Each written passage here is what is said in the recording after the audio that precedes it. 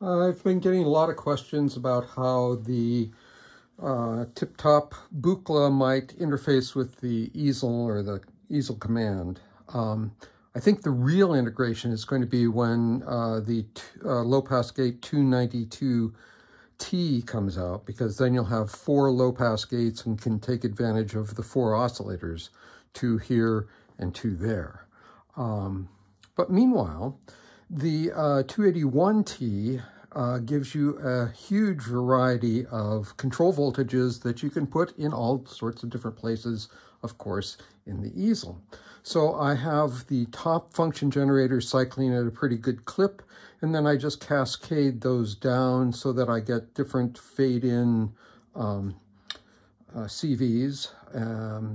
This is driving the easel, and the other CVs are opening up timbre, opening up modulation, and adjusting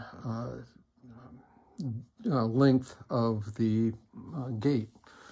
So, yeah, here we go.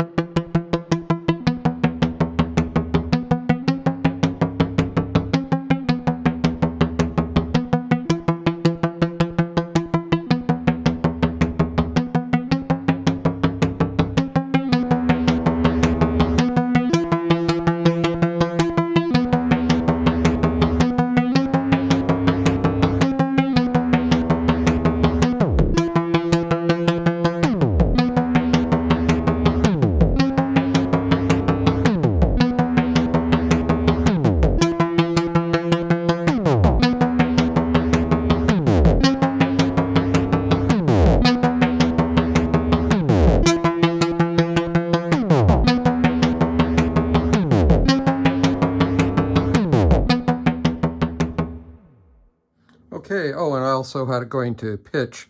It can go into 2 different places on pitch. One is directly into the pitch of the complex oscillator. The other is into the keyboard.